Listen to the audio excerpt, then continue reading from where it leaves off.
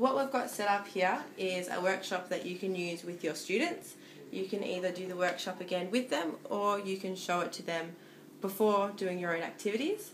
We've got different tools set up that Ben Quilty himself uses. So there's things like a spatula, a spoon, and these are actually cake making tools that admittedly he does use himself. So now with this example we've opted to use a different type of paint. Ben Quilty uses oil paints. That's probably not as classroom friendly, so we're using acrylic paint, and instead of using the gel medium that he uses, we're using a glue. Now it might not be as good, but it'll help enhance the consistency and make it dry quicker as well, especially when you're layering on thick paint. That's necessary. So now using our glue, we'll add the glue, and we've put yellow and green acrylic paint.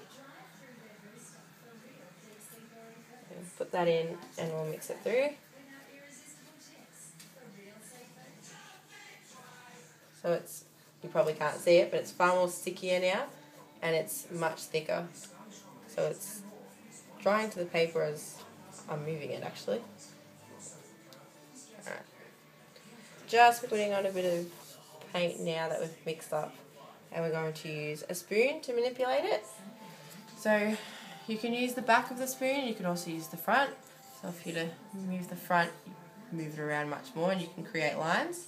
You can smooth it out with the back, and that's much more of a paintbrush look than the front, which is much harsher.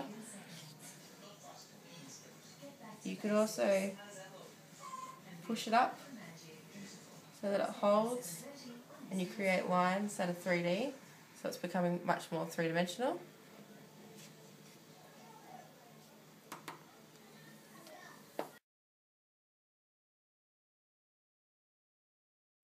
So now we're going to use a wider spatula, and it's a bit like a spoon kind of thing as well.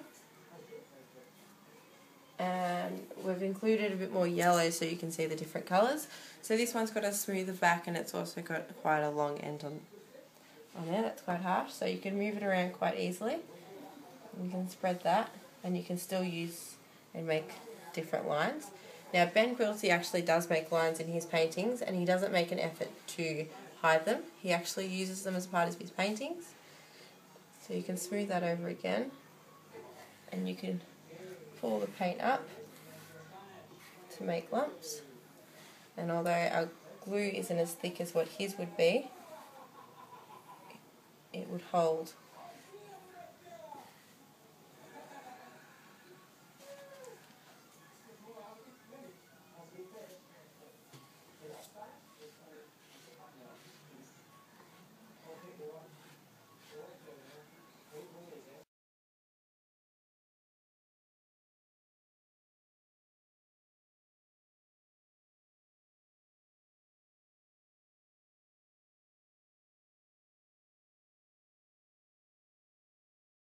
Okay, so now we're going to use a knife like. This one's plastic and it's definitely appropriate for the classroom.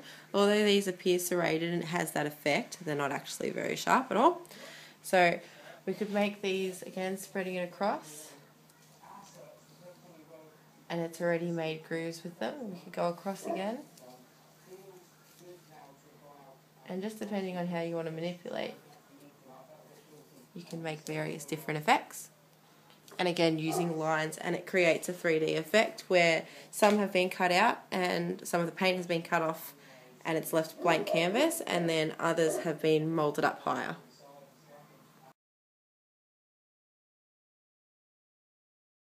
Okay, so now we're using another spatula. This one's actually much softer and can be bended, whereas the other one was actually quite hard. So this one's probably a different manipulation again. So if we move it around, you can see the different effects, and you can slide it out so that it actually blends in quite well.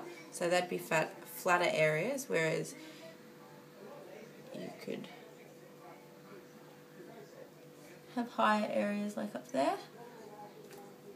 So again, making that 3D effect and moving it around quite easily as well.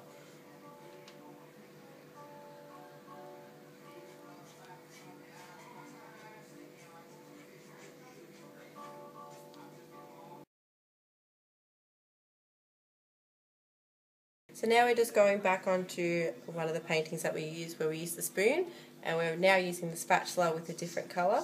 So to just move it through and see the different effects that we could have.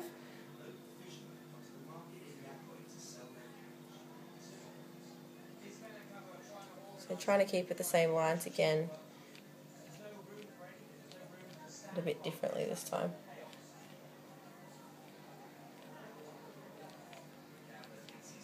And Alicia's just lost all the lines.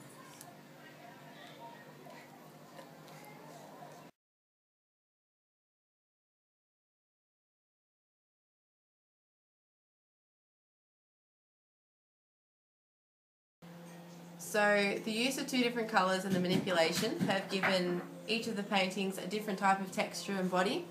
It elevates the second dimension and brings it up rather than being a flat painting, just as Ben Quilty does.